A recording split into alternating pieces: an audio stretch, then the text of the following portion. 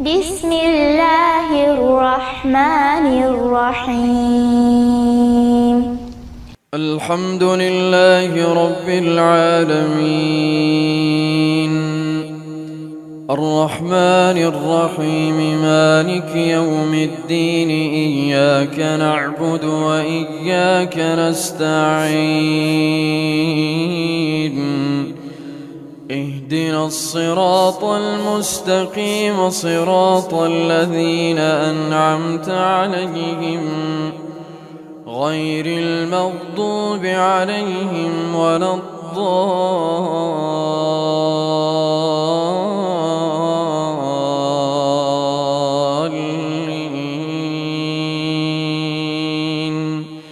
آمين. أعوذ بالله من الشيطان الرجيم. بسم الله الرحمن الرحيم. إن الحمد لله نحمده ونستعينه ونستغفره ونتوب إليه ونعوذ به تعالى من شرور أنفسنا وسيئات أعمالنا. من يهده الله فهو المهتدي ومن يضلل فلا هادي له. وأشهد أن لا إله إلا الله وحده لا شريك له. وأشهد أن محمدا عبده ورسوله أرسله بالهدى ودين الحق ليظهره على الدين كله ولو كره الكافرون. صلى الله عليه وعلى آله وصحبه وسلم تسليما كثيرا. وبعد. Most respected viewers, Assalamu alaikum wa rahmatullahi wa barakatuhu. This is the 12th episode of our study on the Quran, which we captioned Thematic Study of the Quran. In this episode, we're going to take up another theme, or we're going to make a follow-up on a theme that we once discussed. That is the divine source of the Quran, the fact that the Quran is from Allah, the creator of the heavens and the earth, that it was not a fabrication of Prophet Muhammad sallallahu ta'ala alayhi wa alihi wa sallam. So in our discussion today, we're going to make a follow-up, and what we're going to do in this episode is to present testimonies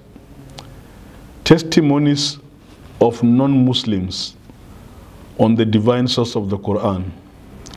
Let us remember that in our discussion of on this topic earlier, we made the argument, or we stated that for a believer in the Quran, once you quote verses of the Quran in which Allah clearly states that it was He that revealed the Quran, a believer would believe it.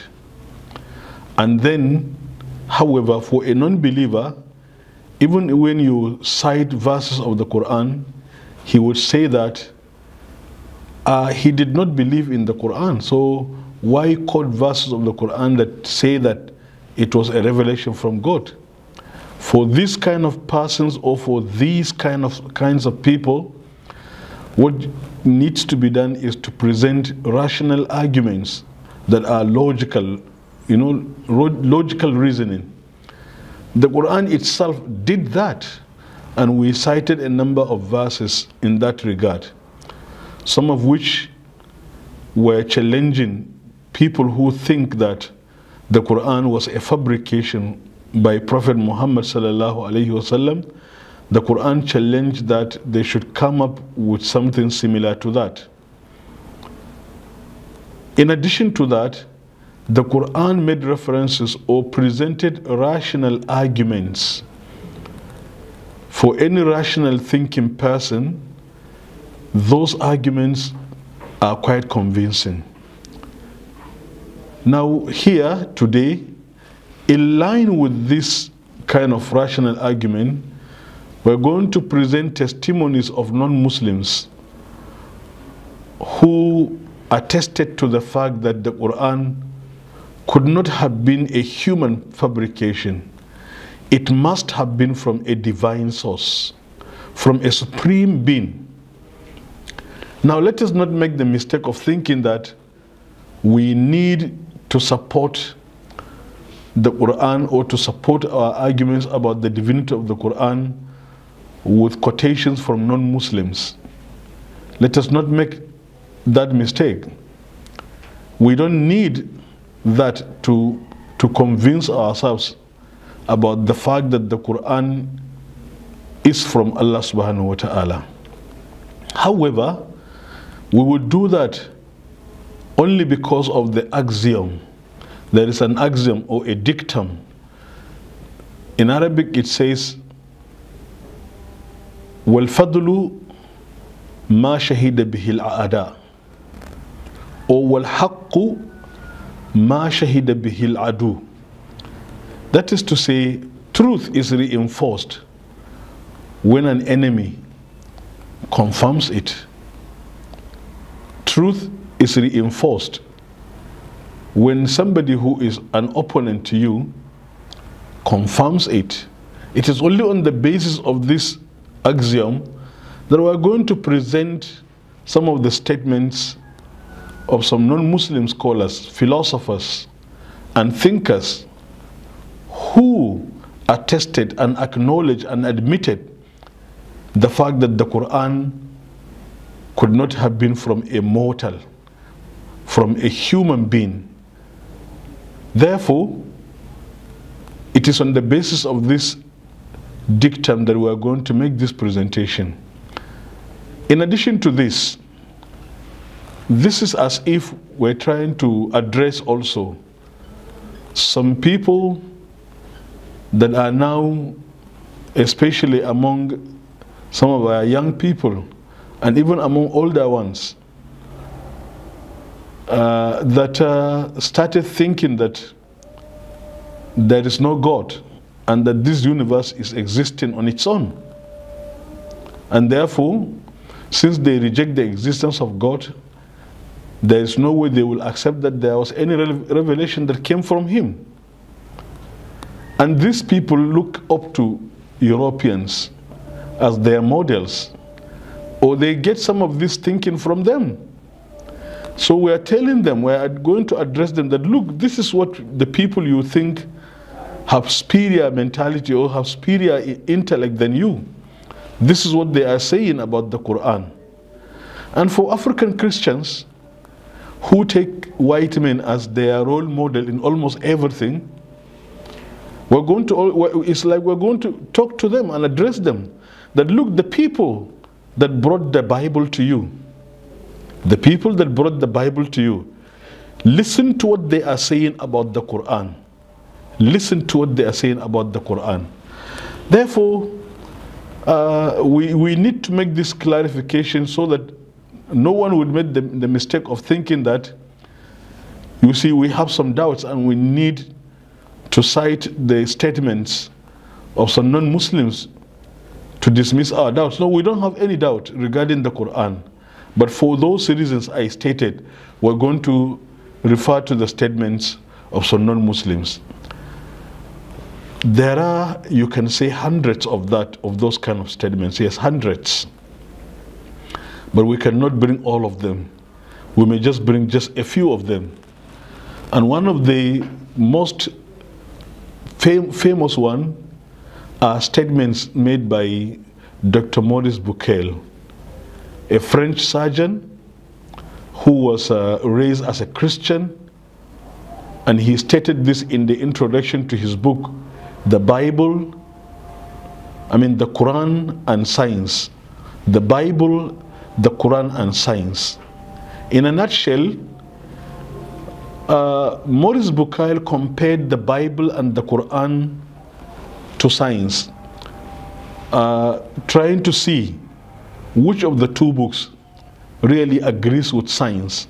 And he came to the conclusion that, you see, the Quran is most compatible with science. The statements about nature, facts about nature presented in the Quran agree with findings in science today. And we're going to, inshallah, in one of the episodes that shall come, we're going to discuss Quran and science. But even when we are talking about the compatibility between Quran and science, that is not about trying to use science to prove the Quran, but vice versa. Quran would be used to prove science. Anything in science that doesn't agree with the Quran, it is science that needs to be dropped, not the Quran. So Maurice Bucaille, after studying the Quran and the Bible in comparison to science, he made certain conclusions, and some of them include his statement where he says, it was in a total objective spirit.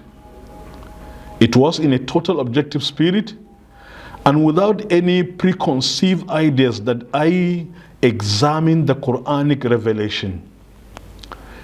I was looking for the degree of compatibility between Quranic text and the data of modern science. I knew from translations that the Quran often made allusion to all sorts of natural phenomena, but I only had a summary knowledge. It was only when I examined the text very closely in Arabic, it was only when I examined the text, that is the text of the Quran, very closely in Arabic, that I kept a list of them, at the end of which I had to acknowledge the evidence in front of me. The Quran did not contain a single statement that was assailable from a modern scientific point of view.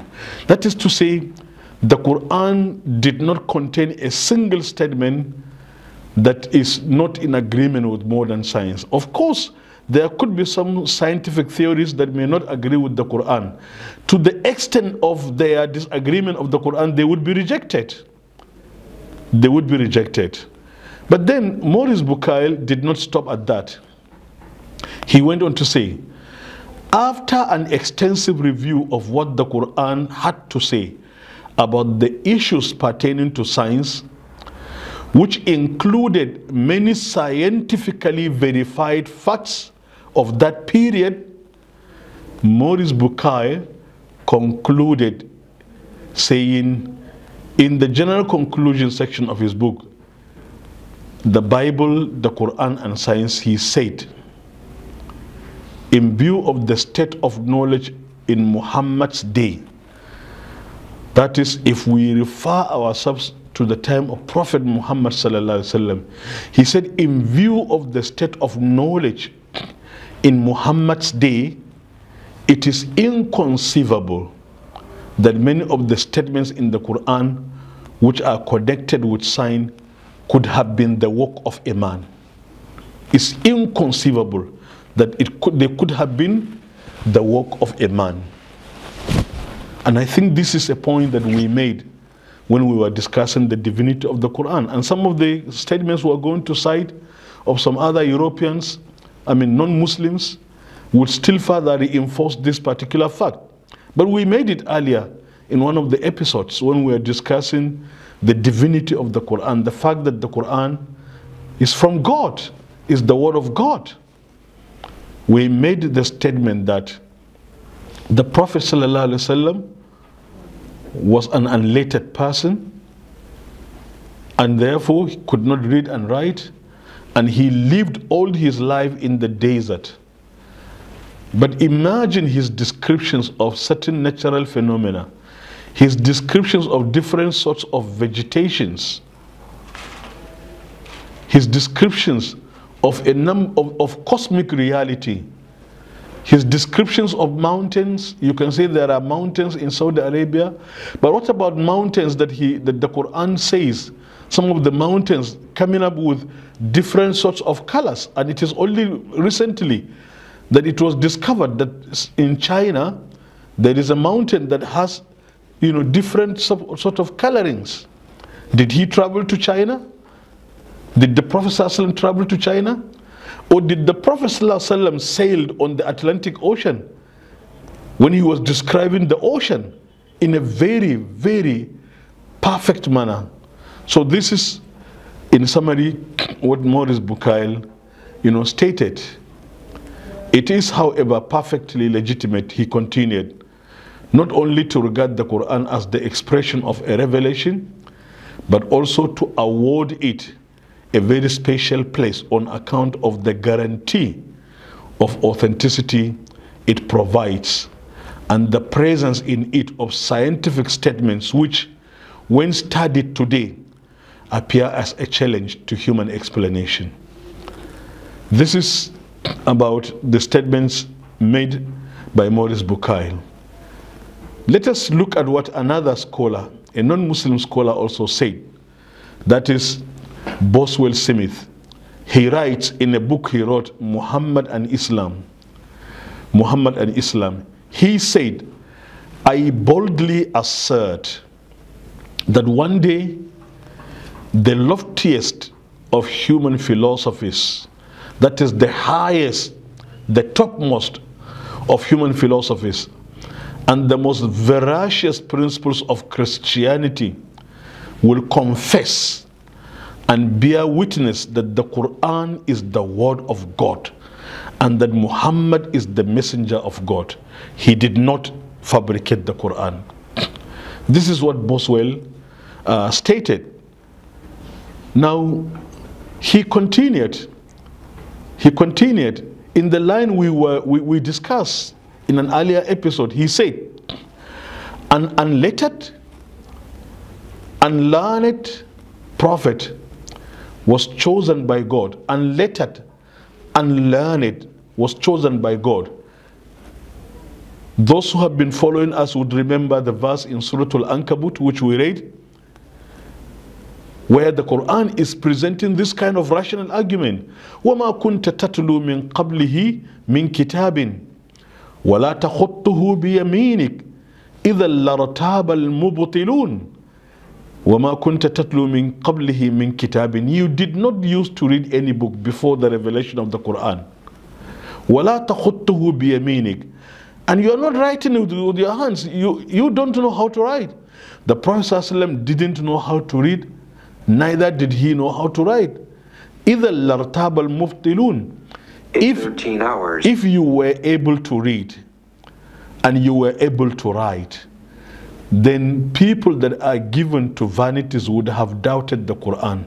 They would say, no, he reads from some other scriptures. Even in that, even with that, some of the kuffar, some of the disbelievers in Mecca were accusing him that he used to go and listen to some earlier earlier monks that existed before him. So Boswell continued saying, an unlettered, an unlearned prophet was chosen by God to bring the Quran to mankind, a book that has in the course of history, a book, that is the Quran, that has in the course of history produced thousands of other books and treatises. You can't imagine books that have been written as extracts from the Quran. Thousands. Now you can talk of millions. And treatises brought libraries into being, because all the knowledge that was produced by the Muslim mind, all the knowledge that was produced by the Muslim mind, the volumes of books that were produced by the Muslim mind or the Muslim intellect, is product of the Quran. They are all product of the Quran.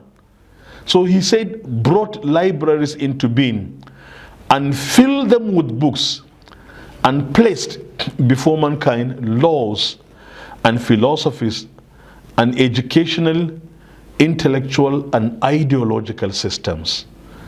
But could all this have been brought by an unlettered person who was not reading and writing? This further confirms the fact that the Quran was from a supreme being, Allahu tabaraka wa ta'ala. Wa innahu latanzilu rabbil alameen nazala bihi ruhul amin ala qalbika litakuna min al-munzirin bilisanin arabiyyin mubin. He arose, Boswell continued, he arose in an environment where there was no trace of learning and civilization. In the whole of Medina, there were only 11 people who knew how to read and write. Only 11 people in Medina.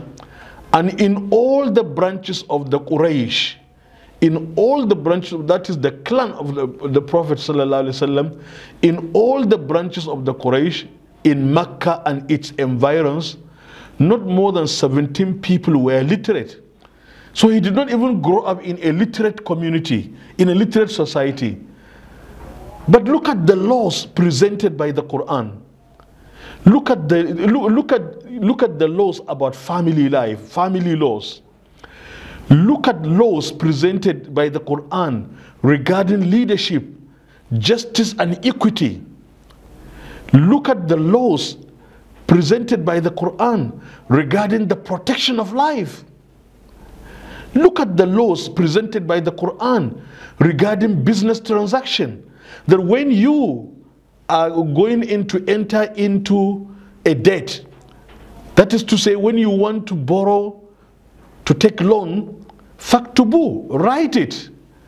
Could you imagine that this was revealed in a community that didn't, the culture of writing, the culture of reading wasn't there. Virtually it wasn't there. But the Quran was telling them, Ya ayyuhalladhina amanu, idha tadayantum bidaynin ila ajalin musamman faktubu, wal yaktub baynakum katibun bil adl, wala ya'ba katibun an yaktuba kama allamahu Allahu falyaktub. Up to the end of the verse. Can you imagine that this was revealed in a community that was unlettered, not a literate community? These are arguments that Boswell Smith, was presented in order to attest to the fact that the Quran could not have been a human fabrication. It must be from a divine source. That is Allah subhanahu wa ta'ala. Now, I think the submission made by Boswell is such a lengthy submission. But let us just read the last part of it. He said the teachings of the Quran which mention knowledge, the teachings of the Quran which mentions knowledge, and the pen that was mentioned in its opening verses, that is the verses that were first revealed, they came with Bismillahir Rahmanir Rahim, Iqra bismi rabbika alladhi khalaq, read in the name of your Lord who creates. Khalaqal insana min alaq, he created man from a clot of congealed blood. Iqra wa rabbukal akram, read, and your Lord is most bountiful. Alladhi allama bil qalam, he that teaches with the pen. He that teaches with the pen. Now he says the mention of pen in these first verses brought about a tremendous transformation it brought about a tremendous transformation to the world. Islam proclaimed study to be a religious duty and made the black ink of the scribe and the scholar to be superior to the red blood of the martyr. Thanks to the teachings of the Quran and its emphasis, thanks to the teachings of the Quran and its emphasis on the cultivation of knowledge, countless scholars made their appearance and wrote innumerable books. Different scientific disciplines were derived from the Quran and spread across the world by Muslim thinkers, the world was illumined. That is to say, the world was lightened with the light of the Quran and the culture of Islam.